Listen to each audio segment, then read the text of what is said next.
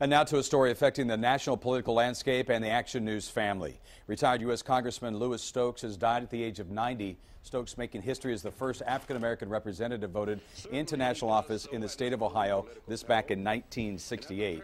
Serving 15 consecutive terms, you might notice the resemblance there. The congressman is the father of our editorial director, Chuck Stokes. Representative dies after a long battle with cancer.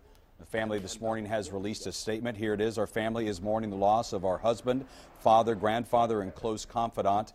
He died peacefully with Jay, his wife of 55 years, at his side. During his illness, he confronted it, as he did life, with bravery and strength. He was always guided by faith while embracing the prayers and well wishes of family, friends, and his constituents. Of course, our prayers go out to our co-worker Chuck Stokes and, of course, his family as they are dealing with this loss this morning. I'm told a public tribute to Congressman Stokes is planned. It will be announced soon. We'll, of course, have the latest here on 7 Action News. Back to you.